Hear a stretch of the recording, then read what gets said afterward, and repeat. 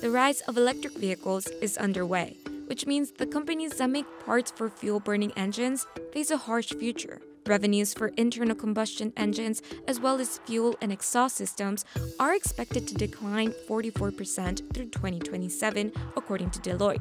Meanwhile, revenues for electric drivetrains and batteries or fuel cells are expected to rise 245%. There are thousands of parts in cars that come from companies all over the world. One of those small businesses is Storage Magnetics. 75 to 80% of its business is serving the auto industry. About half of its business is spent making the magnetic slide conveyor belt used to manufacture internal combustion engines. A decades-old business is being threatened. Because there are fewer moving parts in electric vehicles compared to fuel-burning vehicles, the assembly process is much simpler. This means less conveyor demand. And storage isn't the only one facing a demand shortage.